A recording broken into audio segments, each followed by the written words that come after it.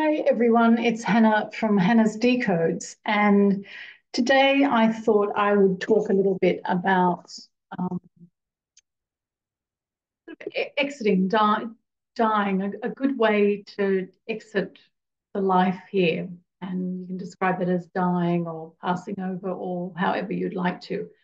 So I thought I'd talk a little bit about what I learned in Buddhism many, many years ago about a good death. And um, it's essentially keeping your focus within your heart as you're going through that process when you're still alive, but your body's slowing down and exiting, and you're perhaps losing some consciousness.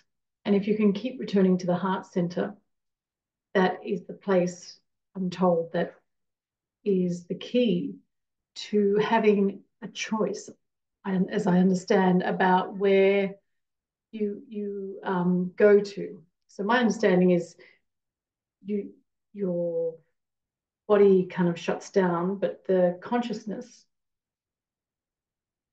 can, if it can, be in the heart. And when you're a Buddhist monk who's practiced meditation for most of their lives, they can do this really well. For everyone else, it's probably very, very fast, but they can do a very slow and conscious um,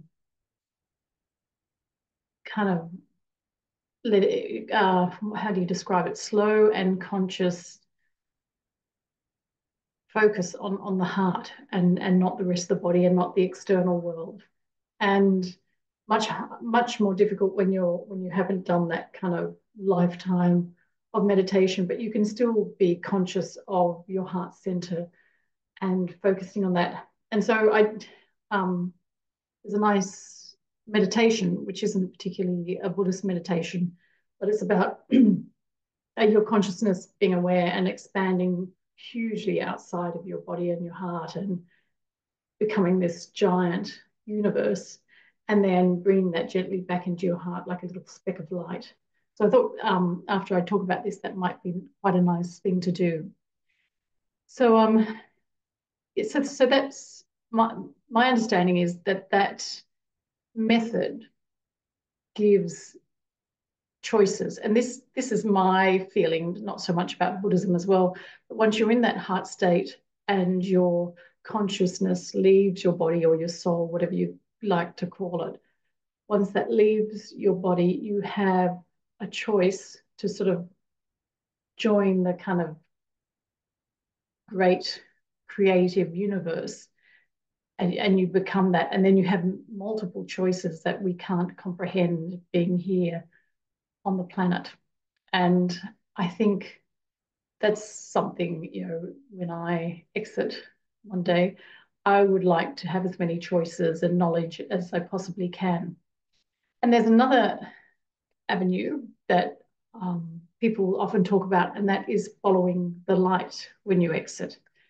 And I've heard so much from Buddhism, but from other people and avenues who feel they have knowledge about it, and it resonates a little bit with me, is often when you follow the light, it's some people describe it as a manipulation, or a trick or something, but I see it as like a choice. You can kind of stay in the heart and rise above this kind of light that you see, or you can go down the channel or the path of this bright light.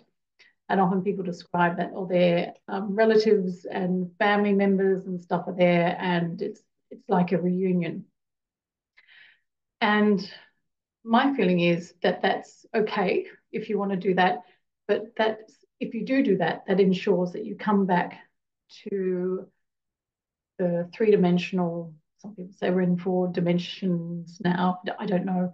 Come back to this planet Earth, and you go through a cycle of karmic relationships with a whole lot of people that you've probably already done that with many, many times. So I would like, if I exit, to have a choice of coming back if I want to, or not, or perhaps finding other adventures or life or things to do. And it doesn't matter if you don't believe in this, it's just a little bit of knowledge that I don't think is this kind of exiting is talked about at all. So I find, and in Buddhism, exiting is kind of a important practice in life, so that your next life is a good life. So a good exit is for the next life or the next reincarnation can have many benefits. So um, I actually remember talking to a friend once, and he said he can remember lining up and also almost being like outside a door, but in a queue. And he knew he was lining up and waiting to be delivered as a soul spark to his parents, obviously, when they were conceiving him. So that's kind of interesting. And this person isn't, it was surprising to hear this story from this person. Um, so anyway, that's all. I've written some notes down. Yeah, so following the light. Another thing I was going to talk about when people are at the end of their lives and about to exit, and even pets, it's so important for the people around them to be in a balanced kind of emotional state, because subconsciously people can pick up your fear or your attachment. And I mean, this is much easier, I think, with older people and old pets or whatever. But when it's a young person, that's a really difficult kind of thing to do. But just something to be a little bit thoughtful about.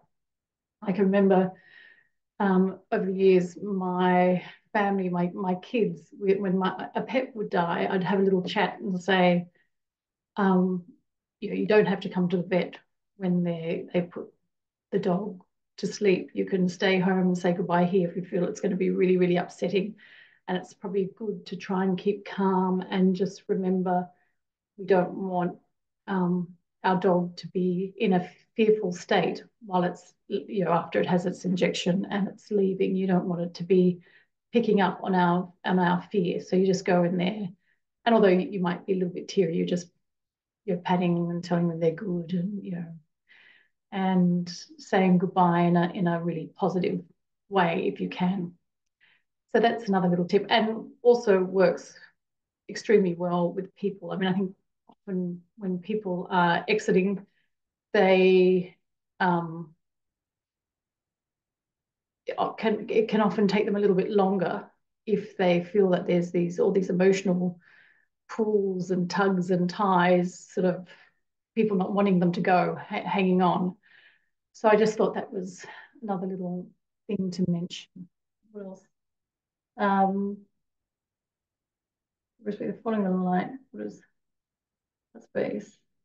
Okay, so I just thought what might be nice would be to do this little heart meditation. And this is not just for exiting, it's a great meditation to have or feel what it's like and to get an essence of what it's like to remember our expansiveness as a soul kind of consciousness.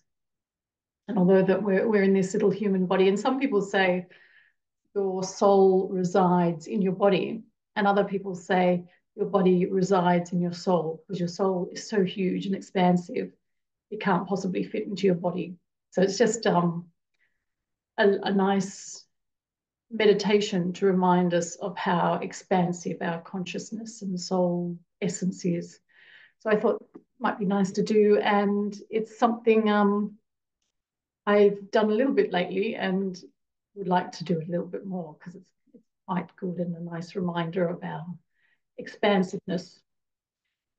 Okay, so if you want to get your feet on the ground, flat on the ground, hands on your lap, palm up if that's comfortable, taking some really nice, deep, gentle belly breaths. And at the same time, filling your body up with the love. Imagine all this light love coming in through your nose, or if your mouth breather, your mouth, filling your whole body up, right down to your toes and fingertips.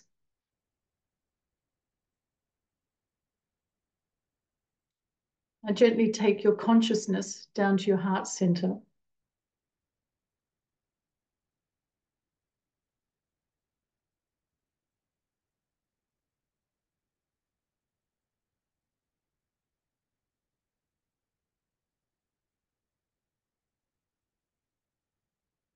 Let it reside there, consciousness, your mindfulness for a moment.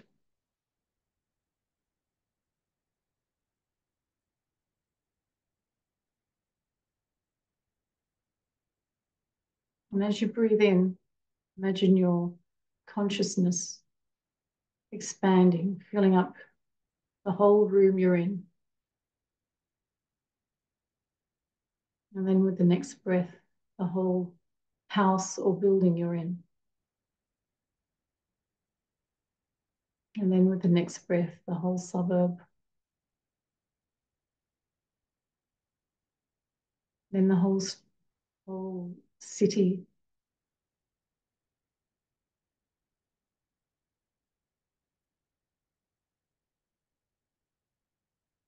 And imagine your consciousness expanding out, covering the whole country you reside in.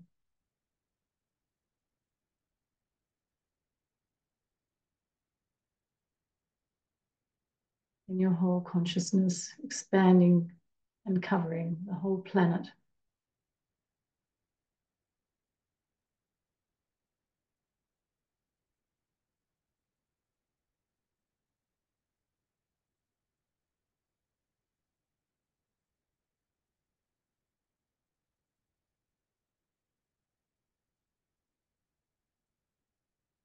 And then expand past the planet, filling up our whole universe.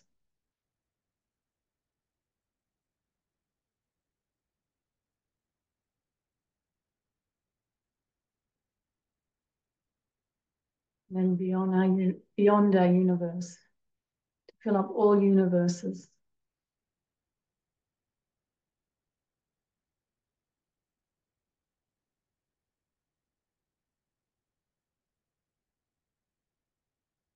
Fill up all space with your consciousness.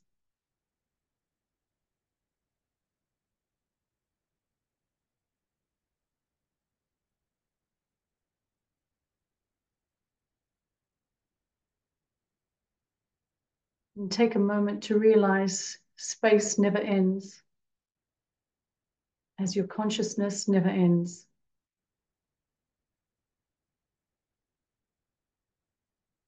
Consciousness can stretch forever.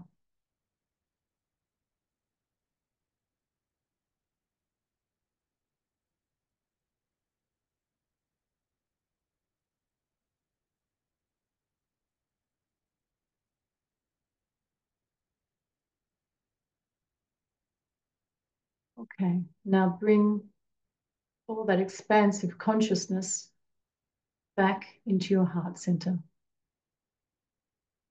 See it floating back. It can be really quickly or as fast as you want. It's in your heart centers now, the size of a tiny atom.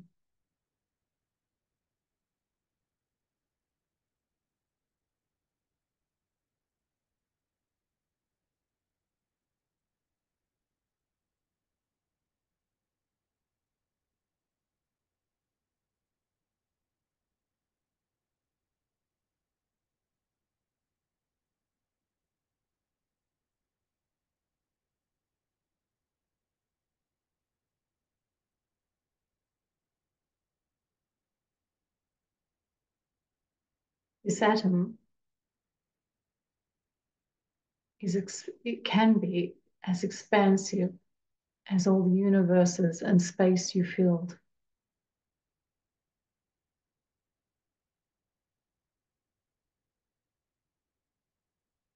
Can also be seen as, or felt as, minute and minuscule.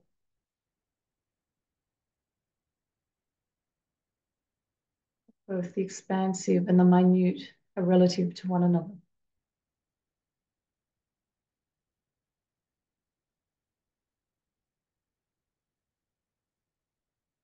If you want to, you can do that a number of times, however many times you like.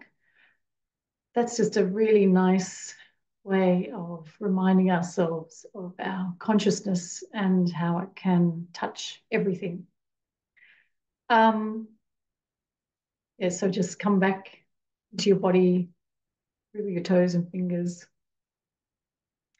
And I think that's it for today.